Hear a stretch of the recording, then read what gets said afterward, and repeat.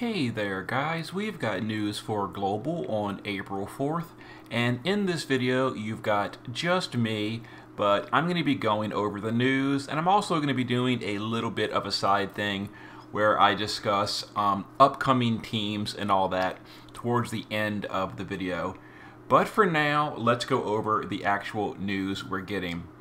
So we're getting Sophie, and it seems that Global is we kind of talked about this last week. People that do the data mining could see from the data what was happening this coming week, and we sort of already knew that they were going to be skipping Paladin of Grandshelt, skipping Roos, skipping Nelica. And here's the confirmation. It's just Sophie for this week. The rest of those units, forget about them. Anyway, so for this week, we've got Sophie, a premium unit. She is a water leader, and basically she's just, what's his name? The Esper of Ruin Rain, but better. I told you guys a few weeks ago when Esper Rain came out, he's a huge trap. Do not pull for him. Hopefully you listened, because Sophie is just strictly better in basically every way. So let's go over the unit and all that. As far as the step up, nothing surprising here. Typical step up, your rate ups are Metzi, Titus, Prompto, and Cecil. Titus definitely shouldn't be here. He's pretty worthless. But, Metzi's a good breaker. Prompto's a good breaker for light element. And then Cecil is, a good tank. That said, there's better these days like Abigail, but he's still fine if you don't have him yet. So Sophie is getting a upgrade, and it looks like the only upgrade is the leader skill. Same thing as Rain. So it's kind of hilarious. They nerfed Rain's leader skill, and there was a whole discussion that we talked about it previously. It was like mathed out, and people proved in the Dark Visions channel that the Rain leader skill is actually worse as compared to what it would have been versus the JP version. Anyway, now we've got Sophie that just straight up upgrades her original leader skill. So not only was Rain's leader skill nerfed, Sophie's is even buffed beyond that. So if Rain had any hope whatsoever of being useful, she is the final nail in the coffin. Rain was a huge trap, and hopefully you'd listen to me. Anyway, so she's a Brave Shifter, and her damage is like okay, not great. It's a little bit low end even for Neovision standards, and then compared to Neo Pluses, it's obviously way lower. She is not Neo Plus, by the way. She's a regular old Neovision unit, and all she really does is a 40% Rod in Peril and a little bit of damage. She doesn't have any kind of killers, utility, nothing like that. But, well, I guess you could call her Amplify utility. So the one thing she does really important is she does AoE 100% Water Amplify. And going forward, this is pretty standard on all, like, the supporter units for your Dark Visions parties. Each element has one unit, sometimes two, I think, but pretty much one unit that has an AoE 100 Amplify, which is good for when you start putting a team with multiple Neovisions pluses that don't have their Amplify. But yeah, she's the 100. And then her leader skill, which was upgraded on Global, is now 1100 in Dark Visions, well, pretty much in everywhere except for Clash. And in Clash, it's 1200, so the same as Rain inside of Clash. But outside of Clash, Rain got nerfed to 900, down from 1000. Sophie got buffed up to 1100 from 1000. In JP, they were both 1000. So yeah, Rain, huge downgrade. Sophie, huge upgrade. Well, huge being 10%, but still 10% are pretty big. Anyhow, I've went ahead and updated my damage spreadsheet for Sophie's new leader skill. You can take a look at that. And we're going to be going over that more in a little bit when I start talking about teams and all that towards the end of the video. Other than that, her vision card is one of those double element or double typed vision cards. If you're a water and an evocation unit, you'll get 1,000 attack and magic, which is pretty good. That being said, most units are not going to qualify for both. Most relevant units. Like, there's some older ones like Dragon Lord Roost that you don't really care about anymore. But Sophie herself, obviously. Chao is another one. That being said, I think Chao's personal card is probably better. I'd have to do the math if this is better or Chao's personal card. You can also put this on stuff like Evoker, the unit Evoker of Final Fantasy III. Not that you ever would, but yeah, for the most part, not many units are water and evocation. But there's a few, and there's her card, yeah. Other than that, you know, like I said, the unit is just a leader and an amplify, and okay-ish damage. So here is the spreadsheet showing Sophie. As you can see, she's pretty far down the list, but, you know, she is the leader, and she does about 916 billion on a Dark Visions party. So, yeah, and then, of course, you know, comparatively speaking, she'll be even further behind in Clash of Wills. But she does have the Amplify. So yeah, there's the unit. Is she worth pulling for? We're going to be going over that a lot more in the end of the video when I start talking about team building. Anyway, let's move along. So we are getting the farming event for this event. This is, what's it called? This is like a box event where you farm Mog King, whatever you want to call it, treasure summons, that kind of stuff. Not treasure summons, box summons. But it looks like we are slowly moving towards the JP method, where you have to spend more time farming it. If you listened to the like the podcast video I did about JP about a week ago, I explained and we talked about the way these farming events get significantly longer.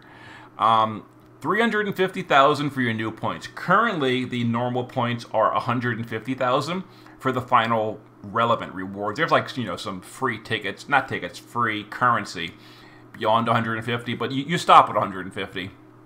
Well, now it goes to 350,000, which is more than doubled, which is, I guess, not the biggest deal. So for me personally, it takes on, you know, day one, I usually use like stamina potions and knock out the farming event on day one. So from the time I start the farming until finished using, you know, 10 runs auto repeat, it takes something like 20 to 30 minutes to knock out the 150,000. So 350,000, it's going to take something like an hour of just straight farming. That being said, most of it is auto farming, but it is still irritating because every like 5 or 10 minutes you got to go and, you know, set up 10 more repeats. So it does take time. It is tedious, but there it is. That's how it is in JP. Actually, JP, it's even worse. It gets worse than this later on. But yeah, they slowly get it worse and worse and worse, and I was hoping Global wouldn't do that, but I guess they're following along. Sad face. Anyway, yeah, you know, farm the event. There you go.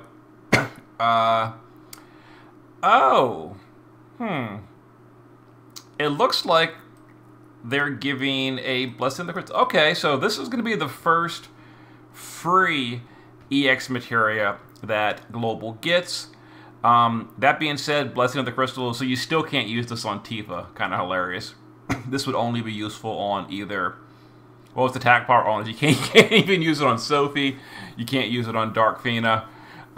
This would, or Xyrus, so that would only be for Lastwell. So if you got Lastwell, the Neo Visions Plus Lastwell from a few weeks ago, and you don't have EX3 yet, well, now you have something for him. And this is a little frustrating because they're taking away, it looks like. So here's the event from the JP server. It looks like they're taking away the Breaker of Laws stage. This is the one where you get this materia. It's a materia. An EX materia, you fight Chaos Bismarck, and you get it, you know, 4 stages, etc. You know, a little bit of Lapis from all that. And we're not getting that one for whatever reason. Global seems to be skipping more content. Something else we're skipping is the Advent of Purgatory Grace of Water. So the Grace of Water trial, it came out during this event on the JP server. It's either delayed on Global or skipped entirely. I would assume delayed, but in any case, it's not here, which sucks. Other than that, you know, farm the event. We've got yet a new Lapis Replica exchange shop. This one for Esper of Hope.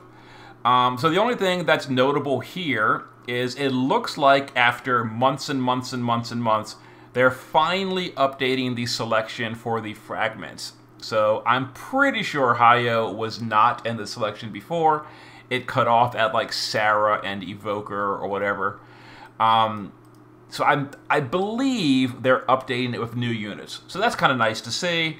You know, I personally don't need that, but there's a few others that I could use from those selections. You can choose King of Bal Galuf, etc. So yeah, you know, nice that they're finally updating the replica shop. Also free weekly 10 pulls, you know, going on and on, not much to say there. Some miscellaneous updates as well. So more Esper training boards, Lakshmi and Leviathan. Leviathan gets overcap for Aqua Killer, and Lakshmi gets overcap for, I believe, Human Killer. And look at this! Look at this! They're actually taking, well, my suggestion, I'm not sure if they did it because I said so, but, but something I've been asking for very frequently is to please give more categories to global units. It looks like they're actually doing it. So here's 2 new categories being added to global: Guardians and Elite Soldiers. And as you can see, all of the examples are global units. There's a lot of JP units that are also in these categories, but they're showcasing a lot, or exclusively global units, which is awesome. So Elena, Rick, Tsukiko, Wilk are going to be Guardians and more. And then Elite Soldiers, we've got Hayo, Veritas, Mirai, Olive, etc. So that's incredible. I'm so happy that they are finally giving global units some proper categories. Now, it would be wonderful, it'd be amazing if they went back and filled in some of the other categories. Like, I know, like, Wilk and Rick are on the Gathering, and, like, Elena is on Blessing of the Crystals. But there's a lot of those categories that globals are completely neglected on. Like, I don't think there's a single global in the Rebellion category. I don't think there's a single global in the Royal category. Actually, that's not true. Bihimi and Chizuru are in the Royal category. But that's it. Like, we need some more global units in those categories. So hopefully they'd go back and fill some of those in. But anyway, I'm super glad to see this. Guardians and Elite Soldiers, outstanding. And then we have the monthly bulletin. So now we get sad again. It looks like they are cutting even more content because we've only got 2 weeks in April with events. So the first week of April, then we're going to have a Totally Dead week. Then we've got the 18th, which is obviously Clash of Wills. Then we're going to have a dead week again.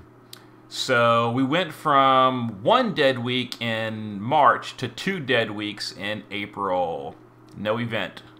So, yeah, that really unfortunate. They're just cutting more and more and more and more and more stuff. So there you go. Then the preview for Clash of Wills for April. First boss of the season. I assume it's going to be easy. Even the third boss of the season was a complete joke. The one we just had is actually still open. And just as a little aside, I have seen people saying, please show me more Clash of Wills clears for the one that's currently open right now. And it's so forgettable, I don't even remember what the boss is. It's... oh my god, it was like a Medusa, wasn't it? No. Oh, it was the Hydra. The Hydra with the copied sprite. Yeah. So, I don't know. I'll probably go back to the Clash of Wills and, like, just clear it again. The issue I have with, like, just running the Clash of Wills over again is, like, because it's so easy and so just basic. And when I say easy, I don't mean, like, you know, easy to OTK or whatever. I just mean it's easy and, like, there's not really going to be any variety and me showing you more clears. They're all going to be the same because the boss has an extremely basic AI. So every single party that I show in Clash of Wills, the current Clash of Wills, it's going to be basically the exact same thing. We're going to fill the morale gauge on turn 1 and turn 2. On turn 1, we're going to do water resist. We're going to do a mirage on turn 1. On turns 2, 3, and 4, we're going to either imbue the boss or use more mirage. Then we're going to like do the vertex mode on like turn 5 or turn 6, and we're going to OTK it on like turn 5, 6, or 7. Every single team I show you is going to do the exact same thing with like no variety whatsoever. That's the reason I haven't really felt like just going and showing all the elements, because they're all going to be the same thing. It's literally going to just be like, 45 minutes of me gearing a party and, swapping around killers and all that. And then I'm going to show you the exact same thing I did in the first clear. The same thing I did in the second clear. It's going to be the same clear. But people keep asking, so I'll go and do it again with another element. Whatever. I'll probably do it this weekend.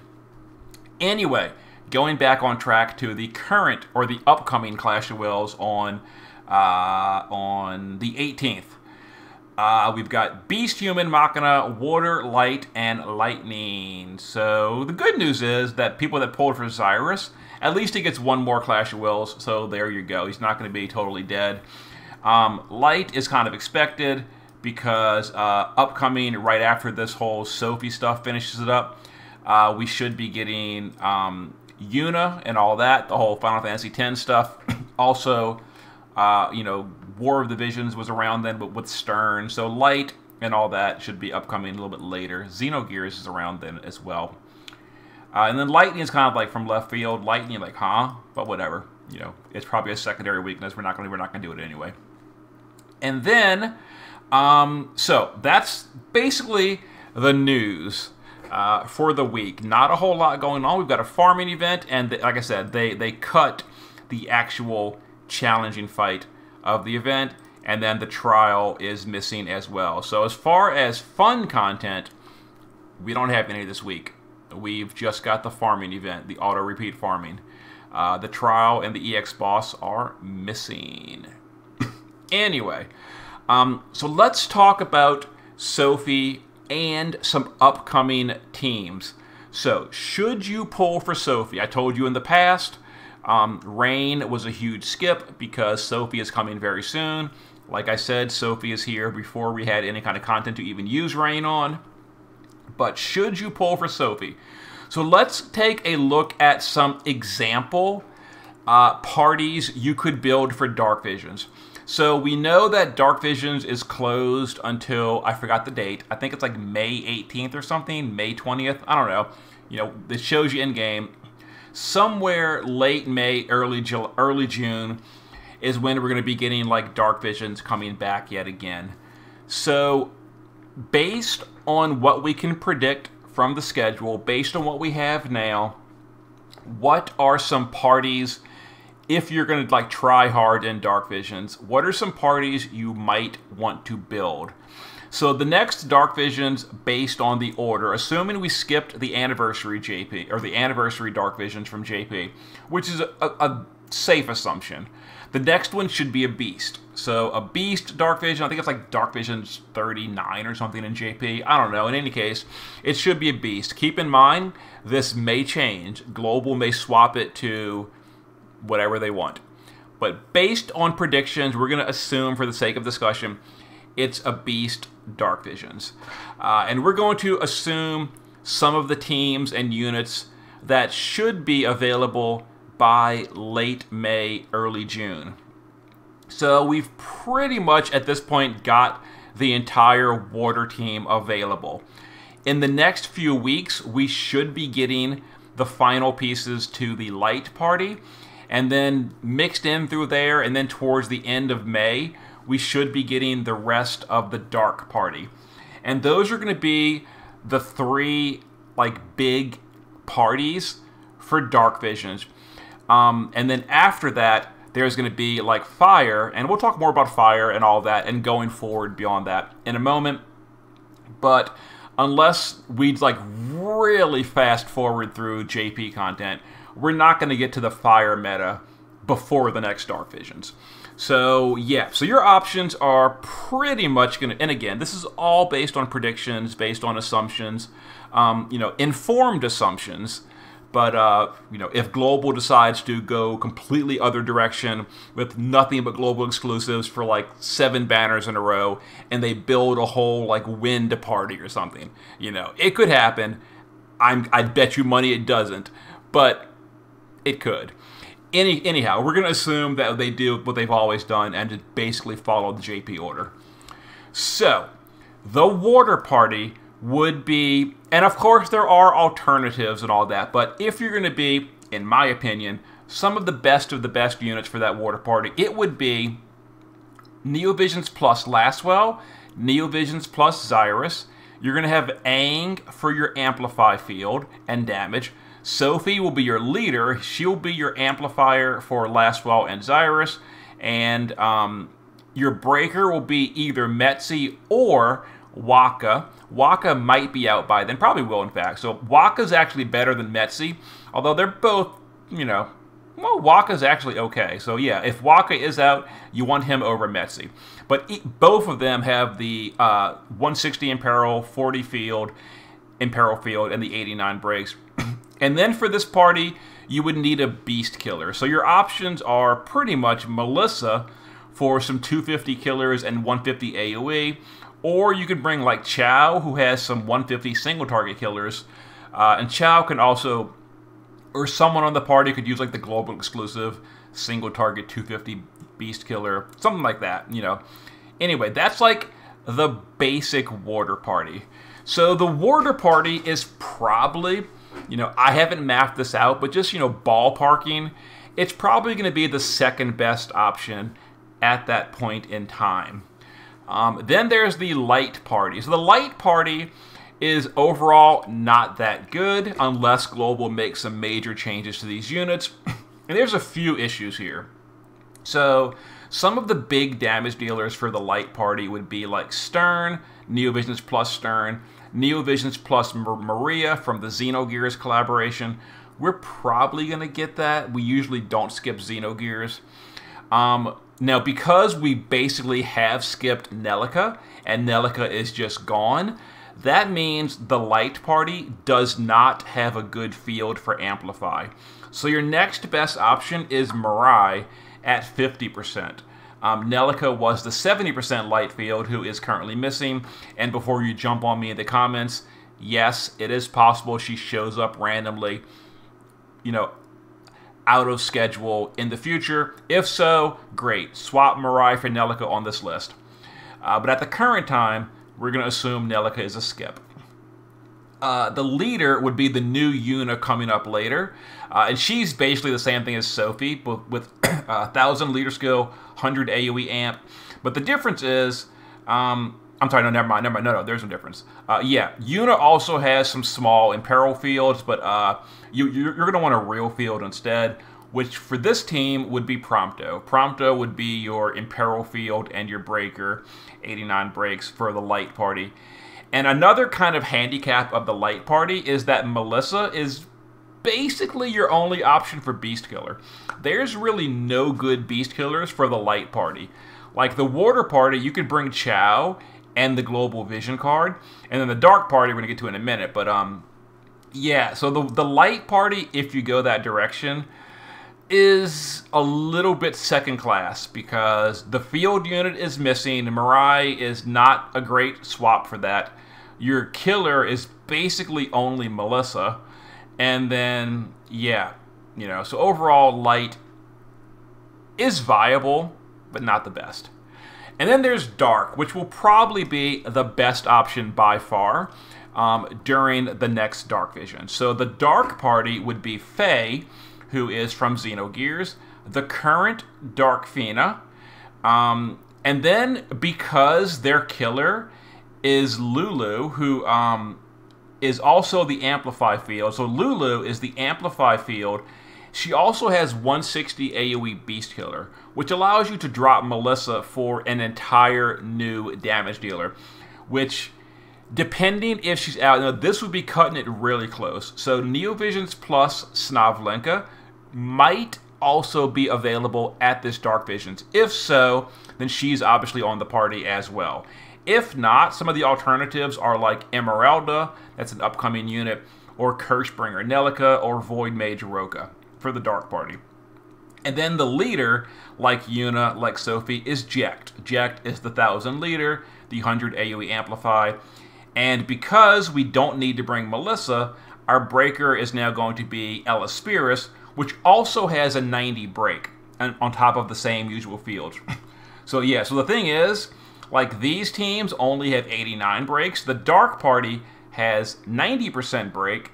The Dark Party has a Beast Killer on their DPS unit. The Dark Party has 3 dedicated DPS slots, and if Snavlenka is out by then, the Dark Party has 3 Neovisions Plus damage dealers. So, yeah. That's kind of the reason a lot of people say that water is a huge trap, because by the time Dark Visions rolls around again, water is already power crept. And light is also a huge trap, because light, just right out of the gate, is already worse than water. And again, it's worse than dark by the time the Dark Visions rolls around. Now, so the question becomes, should you pull for Sophie? If you already have Lastwell, maybe you got him from a video summon, maybe you really love Lastwell and you pulled for him. If you've already got Xyrus, maybe you went for him because of Clash of Wills, maybe you went for him for, you know, the Sprite or whatever. And you've already got Aang, you've already got, you know, Metzi, and you've already got Chao or Melissa. Should you pull for Sophie? Well, if she's the only one remaining for your party, why not, I guess? It's up to you. Also, keep in mind, later on, we're talking much later down the road, there are a few other additions to the Water Party. So the Water Party does become good once again in the distant future. The new Neovisions Plus Cloud that everyone's hyped about, he also covers water. The new Tifa covers water. There's also a collaboration unit, Sea King Caesarion. I'm probably saying that wrong. He's a water Neovisions Plus unit. So water gets a bunch of additions much, much further down the road, way past the Dark Visions we're talking about. So the water, you know, party might still be relevant long term. The light party's pretty much dead. There's no good light units coming up later, and these aren't even that good in the first place. It's a massive trap. And then the dark party is, for the most part, other than Nelica, not getting a whole lot of new updates long term. But the big thing here is, should you pull for any of this?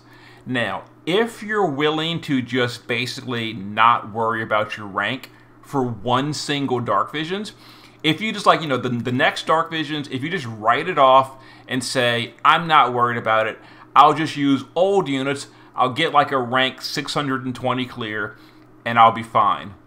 Then you can skip all of this, and you can go fire. Now, the fire party is going to be way better than all of this, because the fire party gets overdrive. The fire party also gets a lot better units, a lot better strength, a more cohesive team, and all that. So that's my personal plan at the current time, is I'm skipping all three of these elements. I'm skipping water, I'm skipping light, I'm skipping dark, and I'm going to wait for fire. And then fire is where I will probably try to start building up my Dark Visions party again. So next Dark Visions in like early June, I'm going to be low ranked. I'm going to be like rank 600, which is not even that low. And I'm fine with that. No big deal. Then the next Dark Visions, we should have the whole fire party starting to roll in. And that's what I'll go for. I'll go for the overdrive stuff. And that's going to creep all three of these parties. So, yeah, there is some, you know, insight, in my opinion, about the upcoming elemental parties for Neovisions Plus. So, if you want to go water, get Sophie. If, for whatever reason, you want to go light, you're making a mistake. If you really want to go dark, it's a very strong team. It's probably going to be the best team on the next Dark Visions. And yeah, most of those units are still about a month and a half away. And if you want to, you know, skip all this, you can go for fire, which is my plan most likely, unless something changes before then, in which case I'll let you know. Anyway, that was a little bit of a tangent for a news video, but not much else to talk about. Okay, see you next time.